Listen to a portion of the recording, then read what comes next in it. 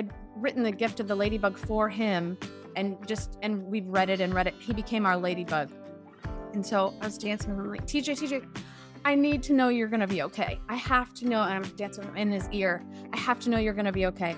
Would you please send me a sign you're okay, like on the other side? Please, maybe a ladybug. So I asked him to send me a ladybug. Well, TJ had died on a Sunday at 6 a.m. And he said, you know what? I'm going to say a prayer for those who have recently passed. Well, my Uncle Steve was with this sweet girl, Grace, 8-year-old Grace. They were like church buddies, and she is just drawing in crayons and stuff during the church service. While he says, the pastor says the prayer for those who have recently passed. She gets down on her knees, and she's just writing with her crayons, and she gives this beautiful picture to Uncle Steve, and she says, you need this. He basically gave me this picture, and it was of a ladybug in flight with this huge smile. She had never drawn a ladybug before. I mean, it was like in church through Grace, hours after TJ died, he sent me a ladybug. Hello and welcome to Along the Way Life's Journey. I'm your host, Carole Buccellato. Our guest today is Carole Mac, best-selling author of The Gift of the Ladybug. She is a journalist, philanthropist, creator, and host of over 150 episodes featuring the world's best chefs and sommeliers. She must eat very well.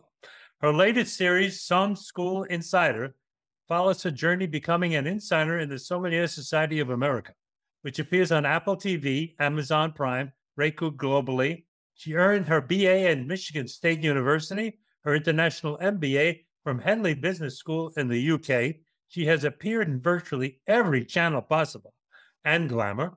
With over 20 years' experience, Carole Mac's mission is to enhance bliss and empower through food, wine, and her beloved late son, TJ. Welcome, Miss Carole Mac. Wow. Thank you so much for having me. I'm so excited to be here. I'm so glad to have you here. I really am, because I'm really impressed by you. I have to say, you know, I'm one of these old dogs that's been around forever. And when I meet new guests, every once in a while, I see things that people do, and they write books and they do things, and I say, oh, that's very nice. That's very nice. Very nice. But you really seem to put your money where your mouth is. You got into this. Really? You wrote this fabulous book, Ladybug. It got national acclaim. You started a national foundation that moved forward with generating money and activity and awareness. Tell us a little bit about that. So I wrote a book called The Gift of the Ladybug, which is a children's picture book. And right here, actually, children's picture book, The Gift of the Ladybug. And it's inspired by my son, TJ, that teaches us all that we're perfect exactly as we are. It's about two horses who have a ladybug son, and the ladybug's very different than the horses. He flies and he lives a very short life, and he teaches the horses that it's all okay and that he's perfect exactly as he is. And it's just it's a really beautiful book. And I've been able to raise a lot of money for the United Mitochondrial Disease Foundation. And now all of my fundraising efforts go to Make-A-Wish Metro New York, which is really exciting. Yes. And I made this cute little bug, Polka Dot, who is a absolute warrior. How cute is that? That's terrific. It's so cute. And you can do, and this is just a book that's really about accepting difficult diagnoses with peace and power. And TJ is just an absolute hero. And Polka Dot is basically what TJ, my son, taught me just about life and how to live powerfully, how to live in love, not in fear, how to be a radical acceptor of life circumstances, regardless of what they are. Yeah. And you can buy a book and a sweet little polka dot. It's a comfort kit for kids at Make-A-Wish Foundation, which is really fun, on giftoftheladybug.com. So it's just a really special, I mean, it's like my life's work. I feel like once I put the book out on TJ's birthday, it was 2 years after he passed away. And I thought, all right, I guess I could die happy now. Oh, go on happy now. Yeah, well, 100%, but like, I got it done. Right, right. You had a goal, you worked towards it, you persevered, and you got it done. And not only did you get it done, you got it done brilliantly so that it was received well, and it's doing what you had anticipated. It's bringing attention. It's raising funds. I think that's wonderful. I did a little book myself here after I retired a few years ago, and unbeknownst to me, people liked it and went into a second printing. And, it was one of these things. I did 50 years worth of journaling, believe it or not.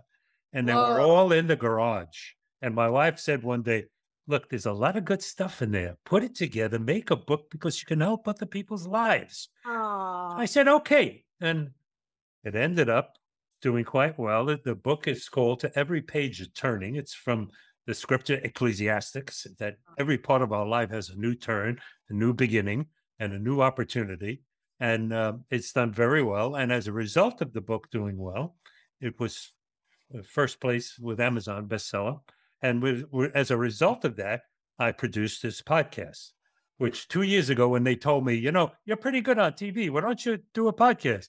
I said, podcast? What's a podcast? Didn't know what it was. And today I own one. So here we are. Amazing. Your wife knew exactly what she was doing, and go you for. My wife's a brilliant woman. Brilliant woman. You see that little painting next to the book? Yep. Right there? Oh, there. Oh, yeah. That's a picture that she painted more than 20 years ago. Whoa. It's a picture of the shepherd holding the lamb in his hand, and you see the Christ scars on his hand. That book has gone global. That picture has gone global. Billy Graham used it in his crusades. It's been in magazines. It's been all over the world. And she, like we give back because we don't profit from those things. We give it back. I love it. I love it. I love it. So she would love you. Well, I got to tell you, she would love you. And it's because she's your kind of person. She's I love it. I would dedicated. She's brilliant. She's beautiful. She's just like you. And so yeah, sweet. really, she is. She's just like you. And maybe after the show, I'll tell you more about it. But anyway, so you've done 150 episodes with the biggest chefs in the world. How does that get to happen? I mean, how do you get to do all that stuff?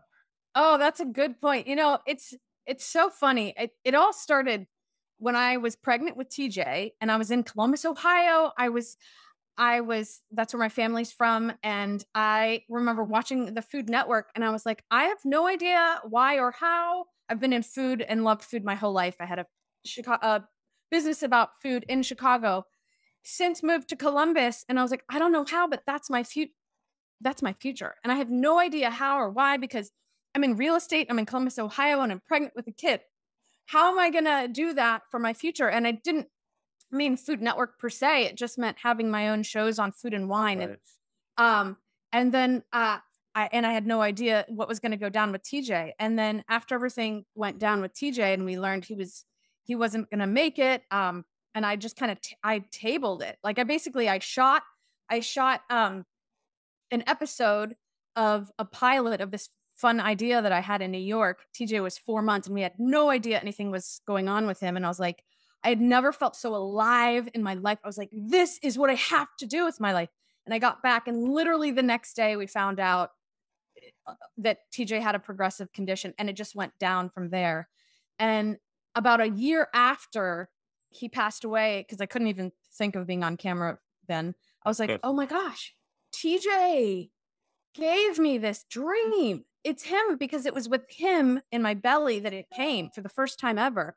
This dream of having my own food and wine shows. And I thought, oh my gosh, he gave me that gift to have something to reach towards, to be called to do. And I thought, oh my gosh. So I just followed the dream. I moved to New York. I found a wonderful place, Wine for Food, to work with. After I trained under another food personality, I was able to be the face of Wine for Food, and they let me do, I convinced them, and they let me do videos on food and wine. And then I just kept training, following it. And we just I just kind of made it happen, shaped it. And then my latest episode, or my latest series, is called Som School Insider, and it made it on Roku, made it on the big screen. It's amazing. And so that's kind of how it's been a long journey. 8 years in the making, but that's how it went. So What do you do in your spare time? I mean, you seem to be juggling everything. I know. I'm like, ooh, I probably should focus a little more. Do you want to hear about my latest Yes, of course. show? So I'm so excited about this one. It's called Food Bliss.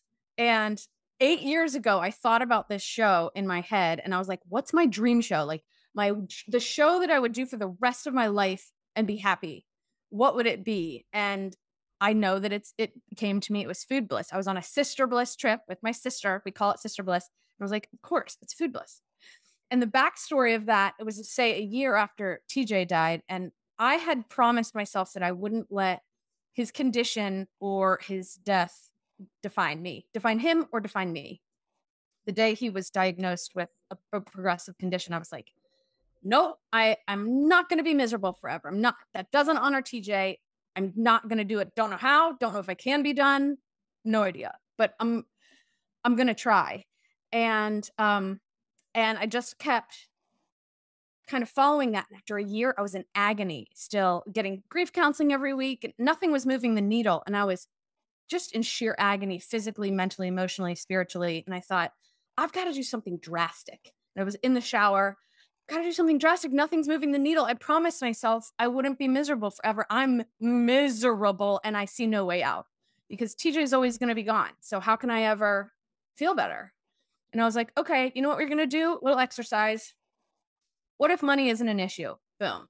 What if you're not actually in grief? Boom. Pretend that you only have 1 year left to live. What would you do? And I was like, obviously I would go to Italy for 3 months. And I would eat my way around northern Italy. Makes perfect sense to me. Like if I felt good, that's what I would do if I had 1 year left to live. Absolutely. So I thought, and I started having levity. I'm like, oh my gosh, I could make wine. I could make cheese. Oh my gosh, I could harvest olives. Oh my gosh. And I was like, I would make my first food show. This is TJ calling me. Oh, it's starting. I see. I'm supposed to follow this calling.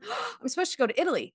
So I end up going to Italy for 3 months and harvesting olives and making cheese and making wine. I did this program called woofing, where you exchange work on the fields for like 16 hours harvesting olives for room and board with these amazing families that and like in agriculture. Exactly. You know. Yeah, I know. Oh my God. And the thing is when I got back, I was like, I had no idea what I was doing, but that moved the needle of my grief and my recovery, making it through. And I thought, the reason it works was because it was like kind of larger than life. It was my passion and it was food. So every bite I had, it would take me out of my pain. It would be like relief. And God put you in the sunshine. He put your hands in the dirt. Yes. He had you working. That's right. Grounding, working. So I was exhausted. Absolutely. So I had no insomnia anymore and my nightmares started going away. You're right. And I was like, oh my gosh. And it didn't involve TJ. Like, it involved TJ in every meaning, but it wasn't where TJ was supposed to be and wasn't. So it wasn't all about loss. It was a new memory. So now I have a memory after TJ passed away that wasn't just the whole of him and where I wished he was. It changed my brain chemically. And I thought, this works. I'm going to move to New York and do this all the time. And then I'm like, I've got to make a show about this. Once I heal, I need to do this for other people. I was like, it's Food Bliss. That's the show. I'm going to make culinary dreams, larger than life, culinary dreams come true. So people can feel joy after hardship and know it's possible. Fantastic. Fantastic. You know, I said a moment ago, I'm Sicilian American. Well, both sides of my family are from Sicily. I shot it in Sicily. Ah, see, I knew it. Were you in Trapani? Where in Sicily? In Castiglia. Okay. It was right. Don't tell me Castellammare del Golfo. No. That's where my people come from. Oh, where's that? Castellammare del Golfo is on the northwest coast of Sicily between Palermo and Trapani. I drove through it. That's where we make Moscato and we make Muscadel and we do all those kinds of, and the greatest sea salt in the world comes from there. Oh my gosh. Oh my, this is incredible. So I thought I've got to do Food Bliss. I've already done Northern Italy. I've got to come back. I'm doing Sicily. And so we did. Sicily changed my life. It was, oh my gosh. So I just shot it a couple months ago in Sicily, the pilot for Food Bliss. And I brought this absolutely amazing woman, Kelly Cervantes. She does epilepsy work. She's such an advocate. She's an author. She's coming out with a new book. She's amazing. She happens to be married to Miguel Cervantes, who plays Hamilton on Broadway. You might know their story because they've been in the media, and they lost. I know their name somehow. Oh yeah, that's how. Cervantes. Oh. Don Quixote de la Mancha. Too much sanity is insanity. Oh my gosh. That's Cervantes. I love it so much. So I treated her to a expense paid trip to Sicily to blow her mind with all the food right outside Mount Etna. So we were right outside Mount. That's Catania, the region of Catania, out of Mount Etna. My grandfather was born right there in Vincenzi, right on the slopes of Catania. Stop it. And my grandmother, his in-laws, had a huge farm there, and they grew the biggest vegetables you ever saw because of the richness of the soil from Mount Etna. Oh my gosh, I believe it. And they have a wine they call Cristi de Cristi. It's Cristi. It's Tears of Christ, and it's the Tears of Christ, and that wine, you can't get it anywhere else in the world. I tasted that. It's fantastic, isn't it? Oh my gosh. Fantastic. It was amazing. We tasted it literally on the top of Mount Etna. We did a hike up, and they sold it there. It's an amazing place, isn't it? Just amazing. It's the most amazing, magical, therapeutic place in the world. I felt like it healed us both. We had a transformational thing. Absolutely amazing experience. The food, I've never had more like bold, rich, powerful food in your face in the best possible way. Flavors off the charts. Yeah. We used to call it peasant food, but it's real food. It's the kind of thing that you really sink your teeth into. It's not just fluffy little stuff. It's real food. It's real food. Like you taste an olive, there's 3 times olive flavor, like whoosh, that you've ever tasted in your life. I was like, this is the best olive I have ever tasted. And I had some great olives in Tuscany. Whoa. But this is different. It's stronger than anything I have ever experienced. Oh my gosh. Even the fish, they were like, it's because it's the Mediterranean Sea. There's more salt and it's warmer. It's concentrated. And you don't eat it unless it was swimming in the morning. That's right. They catch it, they bring it, farm to table. The idea that there's no fish served in Italy anywhere that's frozen. Anywhere. It's got to be caught that morning or it's not edible. That's it. That's right. I mean, oh my gosh, it totally made my life. I mean, I can't believe you're from Sicily. That's so exciting. Where your last name is Mac. Is it an abbreviation? Yeah, it's McMenemy. I'm Irish. McManamy. Okay. Well, you guys make some pretty good stuff up there too, but it's whiskey. Yes, absolutely true. So you're in Sicily, you're doing your show, and I'm sure, the premise of this show is that I like to bring forward guests who speak about things and people and events in their lives that motivated them and inspired them to become more than they are themselves, to be bigger and better than they are. For me, that was an awakening to Christ, and I'm a man who makes no bones about it. He saved my life many, many times. But it's also the idea of opening up your mind and your soul to life and what God has provided you. Yes. And it sounds like you had that kind of a journey. I've had that journey the whole way through. I mean, I feel like God is all over my life. I'm not as, I would say I'm maybe more spiritual, but I'm such a believer in God. And like, so for instance, one story, it was at the end with TJ, and my husband and I were in the hospital, and it was actually quite beautiful, very beautiful. I mean, it was all the things, terrifying, but so beautiful. And I'm dancing with TJ. I was just dancing with him, and I was like, because I had written the Gift of the Ladybug for him, and we've read it. He became our Ladybug. And so I was dancing with him, like, TJ, I need to know you're going to be okay. I have to know. And I'm dancing in his ear. I have to know you're going to be okay. Would you please send me a sign you're okay, like on the other side? please, maybe a ladybug. So I asked him to send me a ladybug. And then, so my husband is Jewish. And so we had a Shiva, and it was the first day of the Shiva. And my uncle Steve came and he said, hey, I have something that I'd really like to give you and your family before the Shiva. And I thought, okay, well, TJ had died on a Sunday at 6 a.m. My uncle's Catholic and was going to church, and he had the pastor had been saying prayers for those who had recently passed. And he went up to him and he said, you can take TJ off the prayer chain. He passed away this morning. And he said, you know what? I'm going to say a prayer for those who have recently passed. Unbelievable.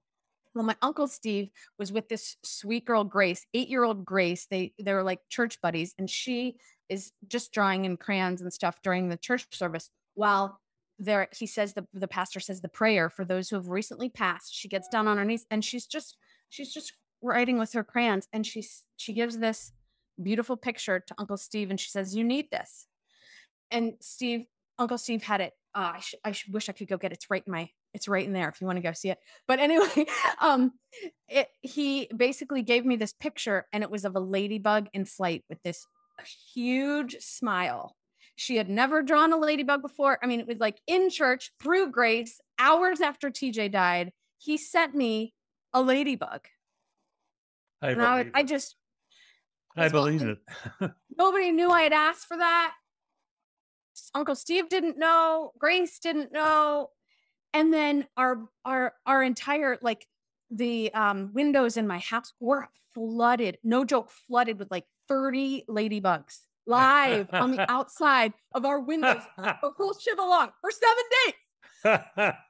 It was just, and then we did a memorial service in northern Michigan. My husband and I did it with this beautiful like memorial service, and we were all up there, and we get there and we're walking on the beach. I've never seen a ladybug up there. The first day we get there, I'm just miserable, and I look up and Troy's like, Troy, my husband at the time, was like, Carol, there's a ladybug. My little niece Clara, Carol, there's a ladybug. I look up, ladybugs flooding the beach. I was like, so like, if God isn't all over that, I mean, what else could that be? What else could that be? Yeah. You never see more than 1 or 2 ladybugs at a time. I know. Never. You have multiple sightings of multiple ladybugs. Like 30 ladybugs in our windows for 7 days. And then like a ladybug in flight through Grace on the day of. Like, yeah. So are your shoulders okay? Because usually when that happens, you can feel his hands on your shoulder. Oh. Well, let's think about that. Yeah, they're definitely there. I love that. I'm happy for you. I really am happy for you. Thank you. We all go through traumas in life, and we all go through things that we think are inconsolable, that we never get past it. Yeah. But when we open our heart and we realize that, our life is to be completed, is to go forward, is to make something better for some other people somewhere along the way. Our job is to enrich other people's lives. Yes. And what you're doing with all your efforts is certainly doing that. Thank you. Certainly doing it. I applaud you, young lady. Thank you so much. I applaud you. I have 2 daughters older than you, and I have 4 children, 5 grandchildren, and 5 great-grandchildren. Oh my gosh, that's so exciting. I'm one of these, what your husband's family would call an altacaca, an old man. I know what life brings, and I've been at deathbeds of people that I love too many times, and I've been close to that myself too many times. Oh, wow. And I know that the joy is to wake up in the morning, give thanks for one more day, and do something meaningful. Yeah. Do something meaningful. Yes. And you're doing it. So you're involved with the Make-A-Wish Foundation in New York. Your new proceeds, and your goal is to reach $100,000 to do that. Ladies and gentlemen, while you're watching this show, all of her contact information is going to be below in the show notes. That's where you can send the check. Right there. I make no bones about it. It's my show. I can say anything I want. It's your show. You can say what you want to. My My body, and I can cry if I want to. That's right. I'm not going to cry. I'm going to laugh. So, when do we get a chance to see the pilot of the show from Sicily? Oh, I'm in post-production now. I have a meeting on Saturday. I can't wait to see the footage. And we're hoping to get it on some big streaming platform in 2023. It's there'll be a little bit of a lag, but that's okay. You can follow me on Carole, Carole.Mac, MAC on Instagram and be able to find it all. And it'll all be in the show notes, folks. So perfect. You didn't write it down. It'll all be in there. Okay. I'm happy to hear that. Any new ventures in the planning after that comes out? Well, that's sort of like I said, 8 years ago. That would be the show of my life, where I would be happy for the rest of my life if that's what I did. So we have mapped out season 1, season 2, season 3. The goal is to go wild with that, travel the world and take people with all types of hardship. This is not about loss or child loss. This is about any tough stuff, which every single one of us has gone through, particular for food lovers, like people that like dream about food, think about food. Their vacations are surrounded around food, like their thoughts are food. That's the target audience here. And then they've suffered some hardship. So we want to like blow their minds and take them all over the world. And that's great. And it's gonna be amazing. I'm also doing I'm launching a couple courses this fall. One's called it's a challenge. It's gonna be a challenge, how to take your holidays back after loss. Which I'm so excited to put out there. I figured out how to take my holidays back. And I learned that it's really just about taking your power back. And once I learned how to take my power back after loss, because it's so easy to feel powerless when your child is gone. And in my case, it was my only child and it was genetic. So there was all kinds of complications. So it felt very powerless, but it's taking your power back and changing the paradigm, doing, a paradigm shift on your holidays and your life. And so this is a great challenge before the holidays for anyone that wants to just kind of learn how to feel better and have tools and tips that I used over the last 12 years that actually move the needle to help ease some of that just pain during the holidays. And then I'm putting together a grief relief masterclass as well. So that's one terrific. That helps to take back your whole life. That's terrific.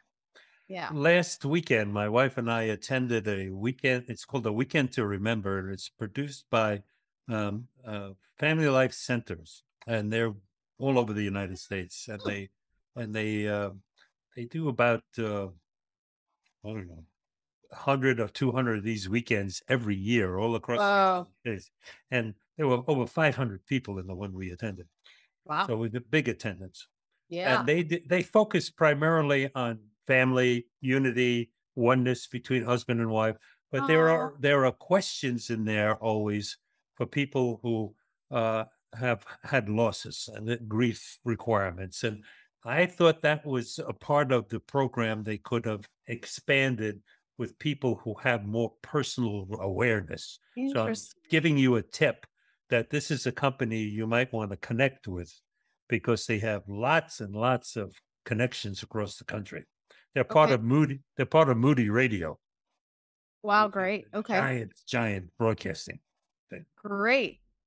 Thank you. And it's needed. It's definitely needed. You could contribute something valuable. I needed to desperately, and I had the most amazing therapist of all time. And yet I still needed someone that had been through it. Like nobody looked in me in my face that had been through it. I was really, quite young at the time to lose your child. I was 34. And nobody looked at me and said, you can feel better again. I didn't have that because all of my friends were all having kids. There was no one who lost a child, especially, their only child not going on to have so I didn't have that. And for 3 years, I had committed to it. But I didn't actually know how I would do it. I didn't really believe it was possible. I just knew that I felt like it honored TJ and my parents and the life that I was given to not be miserable. And I just, how do I get there? And if I had had someone that was like, I promise you it's possible. I am not lying to you. Like in my blood, bones, cells, heart, I have been changed. I feel happy again, genuinely, and I'm thriving again. And if I had known that was actually truly possible from someone who'd been there, that would have made so much difference in the 3 years that I didn't believe it. Sure. Until, you know, it would just change my hope. I might not have known how. You'd have to go through the processes yourself, but having someone that you know has gone through it and not only survived, but succeeded at it. Yeah. That would have been a help. That would have certainly been a help. I needed it. I needed it. Yeah. Well, you can provide that for others, obviously. That's what you're about. That's exactly what you're about. I'm just going to give them exactly what I needed and hope that it helps. I mean, everybody's grief is different and everyone's journey is different. And, but, you know, they could try it and whatever. If it works, it works. That's right. Lead a horse to water. That's all you can do. Yeah. Can't make it drink. Can't make it drink. All right. I'd be remiss if I didn't tell you that I have my youngest son, his name is Matthew. He calls himself Matteo these days. Matteo. A true tradition of his lineage, Matteo Buccellato. Matteo Buccellato. He graduated with a degree in communications, but he's been a chef all his life. And he's been, from the time he was a kid, he was in a newspaper. And I've taken him to Italy so many times. And he would go into the kitchens and he'd learn how to do this and how to do that. And he'd smuggle plants back into the United States and raise his own tomatoes and basil and all that stuff. Fantastic young man. Fantastic young man. Well, he has a shop now here in Florida, and he makes gourmet donuts, believe it. At the shop, it's called Mojo Donuts. Oh, and my God. He was on a national bake-off on TV, and his shop came in second in the nation. And he makes fantastic donuts. Where in Florida? He's in Hollywood, Florida, on Pines and University. It's called Mojo Donuts. OMG. So where's Hollywood? Mojo Donuts. Mojo. Okay, Mojo. Wait, so where's Hollywood in the scheme of Florida? Hollywood is west of Fort Lauderdale. Okay, got it. Okay. So for Father's Day, I'm a kind of person who's been blessed. I don't, I'm not materialistic. I really don't need things, but I love good food and I love to eat. So for Father's Day, he created a donut for me and he called it Papa Carlo's Donut. Oh my gosh. Well, tell me everything. And he made it with anisette in it, and he made it with the creams that you put in the cannoli, and he made it with these ricotta, fine ricotta cheese that you put into and he flavored it with a zest from a lemon. I got to tell you, it was the most delicious thing I ever tasted in my life. That's a Sicily donut, of course. It's a Sicilian donut. Oh my gosh, it's a Sicilian So he put it in the shop. He put it in the shop to sell. Sold out in 10 minutes, So now he's going to have it as a regular, but it's called Papa Carlo's Donuts, And I felt so honored that he named it after me. I really did. I've taught my children. I love to take my children when they were small. People would travel and they'd leave the kids home with the babysitters. I took them all over the world. And I taught them every time I took them to Italy, as quick as they could walk, they went to Italy. Yeah. I always taught the kids, look, you walk around, you want something to eat. You're in a place where you see all these tourists. First thing you have to do is you got to walk 2 or 3 blocks away from them. Then you walk to an open door and you stop and you listen. If you hear only the language of the country you're in, okay. Then you smell. Smell garlic? Go in. That is such a good tip. It's great. And you always have a great meal. And we've had wonderful meals all over the world. All over. So I really am so happy you joined me today on this show. I really am. You have a bright smile, you have a great cheer, and you have a glow coming from inside of you that I know is it's meant for another reason. But I bless you. Oh, So happy to meet you. I really am. I really am. And maybe we'll do this again sometime. oh, that'd be so fun. Okay. It's been such an honor. It's been such an honor. I just love the synergies. I love the Sicilian. I love the donuts. We both love food. Oh, I mean, look at me. Did you ever see? I mean, Will Rogers said he never met a man he didn't like. I never had a meal I didn't like. I'm the same way. Oh, I love it. So we have to close down. I'm going to give you a few minutes to say whatever you like. Okay. And then I'll close the show. Go ahead. Okay. I would love to say, if you are going through hardship of any kind, you can get through it. Like, you can do it. You have more power, more resilience, more strength than you could ever know. And you can not only get through, but you can genuinely feel good in your bones again. And you can also totally thrive in your life. And it's possible. I needed to know that. And I can now say that with absolute truth. And you guys can do it.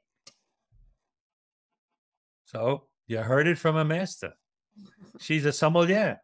She knows all those things, you know, how to blend the grape together, the right acidity, all those things that make it, take it from grape juice into some fine nectar that God meant you to drink. That's right. Fine wine, it gets better with time. Absolutely. It ages and it gets better with time. And tried and true truths like this statement she just made gets better with time too. Mm-hmm. The more you live it, the more you live it out, the more you will find it's embracing you and it's helping you to become more than who you think you could be. 100%. Live it out. So, ladies and gentlemen, I thank you for joining us today. I remind you that we have a new show every Wednesday morning with wonderful guests like Carole. I also tell you what I say all the time. If you have a guest that you'd like to suggest for the show, please do write in, tell me about them. And that's how Carole got on the show. Someone suggested her. I didn't know her before. Now she's like one of my daughters. Forever I'll know her. But you're right. That's how you do it. You write in and you tell people about what you saw. And I want to remind you all, you have your own story. Every one of you out there has your story. And no one can tell it like you can. Tell your loved ones, tell your friends, tell the people you know, write it down. Because when it's too late, it's too late. Write it so that the world will benefit from it. Let us know. And I also want to tell you something that I tell you every weekend, especially with this beautiful face shining at me. Tell someone you love them today. Very important. Say, I love you. Hug somebody. Say, I love you. God bless. Carole, God bless, honey. God bless you back. Bye-bye, folks. Thank you for tuning into the show. I hope that it resonated with you. It certainly did with me. And I hope it encouraged you to realize the true power of your story.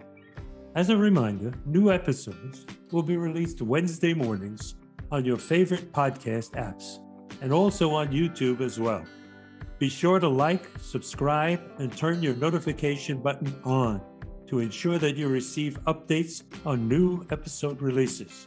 I'm grateful for your reviews and your support. The love is certainly felt. Keep it coming. You can reach out to connect with me on Instagram, Facebook, and LinkedIn, or stop by my website to everypageofturning.com. All links are clickable in the show notes for quick access. Do you think that you or someone you know may be our most inspiring guest yet? Let's hope so. Click on our contact page and get in touch on my website and share your story. I look forward to reading each one personally. My best-selling book, To Every Page of Turning, which was published by Mascot Books, is available on Amazon, Barnes & Noble, Target, and many more popular book retailers. Thank you so much for tuning in today. Till next time, remember that every day is a new opportunity to write your new page in your incredible journey. And it is incredible. You're the only one who has it.